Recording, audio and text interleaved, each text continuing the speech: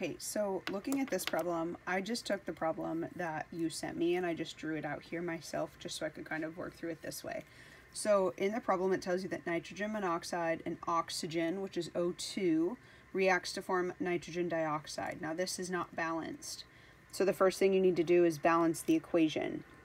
And so to balance the equation, you need 2 NOs and 2 NO2s. So now what this is saying, right, this is a 2, is that for every 2 NOs, you need 1 O2. So what I'm going to do is I'm going to look at this particle diagram. So for every 2 NOs, so there were 8 of them to start and there were 5 O2s. If this were a 1-to-1 ratio, then the one that you have the least amount of is your limiting reactant. But because your ratio is not 1-to-1, you need to actually look at the particle diagram. So 2 NOs and 1 O2. We have 2 NOs and 1 O2. We have 2 NOs, 1 O2, and 2 NOs and 1 O2.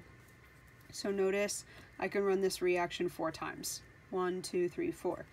Now I have an oxygen left over.